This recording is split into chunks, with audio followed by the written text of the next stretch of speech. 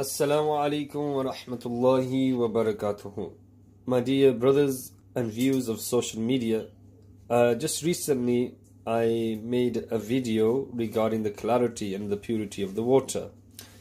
Now someone advised me and said, oh, have you tried boiling the tap water and then testing and see what results you get? So today we're going to try this experiment and to see what results we get. So I've just put some tap water in. I'm going to boil the kettle and hopefully we'll test the tap water and see what results we get. So my dear Islamic brothers and viewers of social media, Alhamdulillah, after boiling the water, we poured the water into the glass, ready for the experiment, and we'll see what results we get. So let's perform this test. 1, 2. Okay, so let's go through the results. As you can see, I've got the list of the results on my left. This is what it should be. Now, a few days before, on my previous videos, we tested the normal tap water, and the results are here for that, as you can see. So we got fluoride, which was 50 when it's supposed to be 0, and sulfite 10, and then lead supposed to be 0, we had 20, and then we got hardness, which is 25 when it's supposed to be 50 and between 125. Alkalinity, there's no alkalinity in this water, in the tap waters, so it's supposed to be 120 alkalinity, but we got 0 in the tap water. The reason I'm covering this, this is for my next video, which I've tested. I'll be showing you that one soon. I've got a key grid here which says green is good, pink for harmful, amber, orange, less harmful. So you can see the colors there. So we're going by the boiled water. Okay, so we're going to see the difference between the normal tap water and the boiled tap water. Okay, so alkalinity, as we know, is normal tap water that we've boiled, and we're only getting same alkalinity on that as well.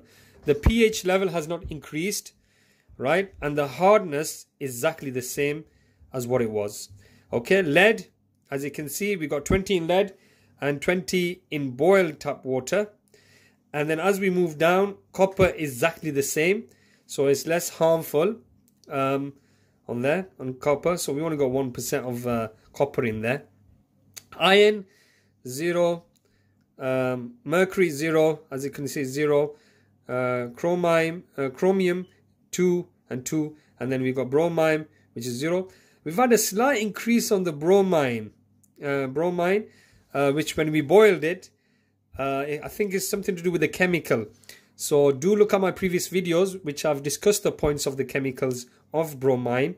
So you'll be able to gain that knowledge from there. Or you can do your own research by Googling and finding what bromine is and what it does.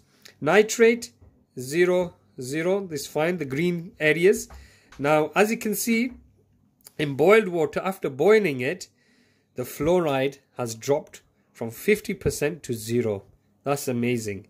Now, sulfite, we had 10, right, in normal tap water. After boiling it, we had 0. It's amazing. So, these are the, so there is a use of boiling the water, and it does get rid of something. So, I wouldn't restrict anybody saying don't boil the water. Yeah, so boil the water. And hopefully. So right guys, that's the end of the test, and I hope we've learned something today. Please bear in mind this test was for my knowledge, to experiment on boiling water, and I've shared this information with others, and you can purchase this from online, these 14-in-1 test results. And if you want to gain your experience regarding this, you by well mean order this product. So take care. I hope you drink some pure and clean water.